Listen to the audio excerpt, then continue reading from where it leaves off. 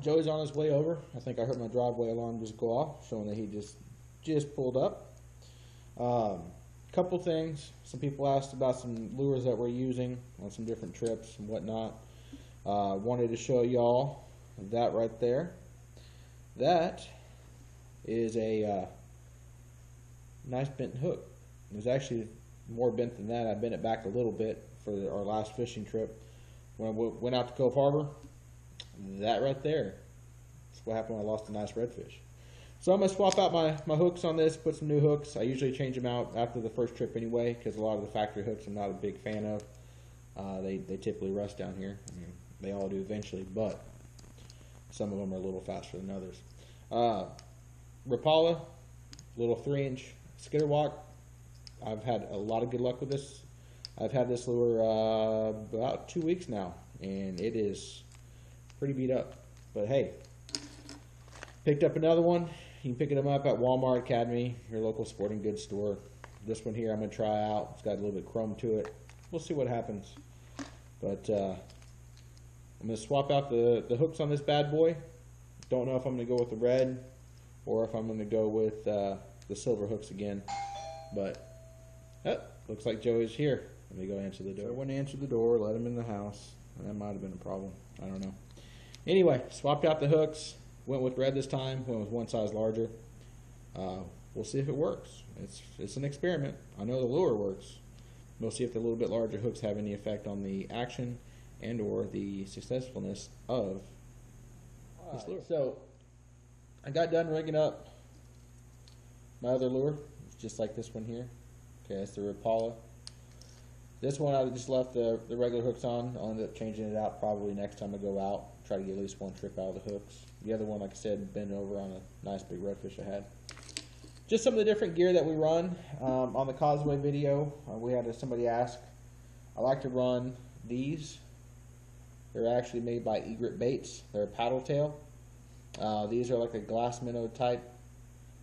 I used this one. Also used a clear. That didn't produce very well, so I went back to this and a complete bone white one. Worked pretty well. Phone's blowing up apparently. Same thing, some of the other trips. Same thing, Egret bait. This one here is a Mardi Gras color. I've not been able to find another package of these. These are the ones I bought on clearance. Chicken on a chain. The action on these Egret baits are expensive, but man, tell you what, the trout really go after these. I caught a couple redfish. Our Thanksgiving video ended up running one of these, the Mardi Gras color. The first redfish I caught was on this. Then I switched over to the spoon. Cheapy, inexpensive spoon, Walmart spoon. You can see that the color is already starting to wear off and fade. But weedless spoon did just fine on it. Also, inexpensive Cocoa minnows. These are pumpkin spice. These are not expensive. These are $1.99 a package.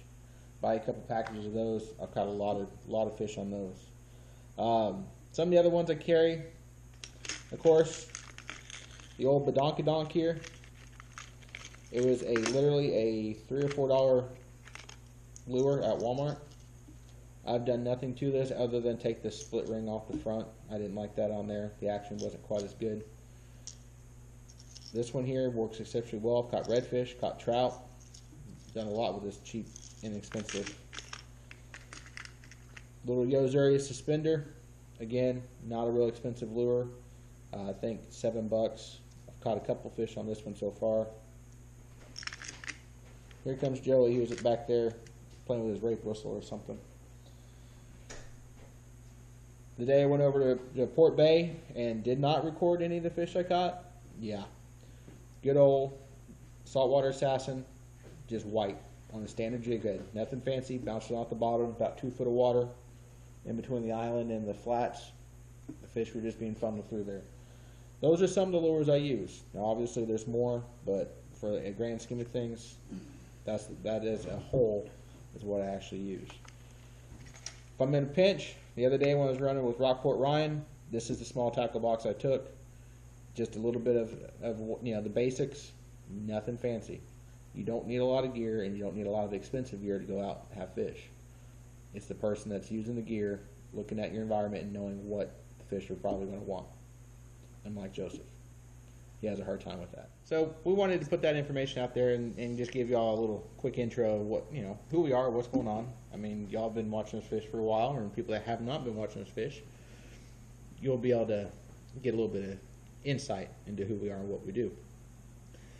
Unfortunately, Joey did not charge his GoPro before he came over here.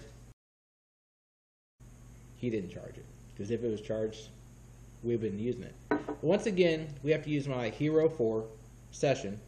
No. Cheapy, refurbished one. I bought for $155 off of Amazon. And it has worked phenomenally well compared to his 2 Hero 5s that he has nothing but problems with, because he can't get them to sync up, or his little watch turn on. It just like turns on one and not the other, so he doesn't get video of him catching anything. I've had one day where I forgot to turn it on. That was it. It's the only reason I didn't catch any fish on video, because I didn't turn it on. I had fish prior, but not after. So once again, far superior than Joseph. That's okay. I'm better looking too. Why are you gonna make it a competition for? We're just trying to make it up for the fans. Come on now. Hey, fishing is a competition. I don't care who you are. It's fun. It's all about friends and family. But it's more fun when you can brag that you caught the most fish and the biggest fish. Because how many people come out and say, okay, whoever catches the biggest fish is gonna do this? Right here. Bragging rights. Boom shakalaka. That's how it's done, son.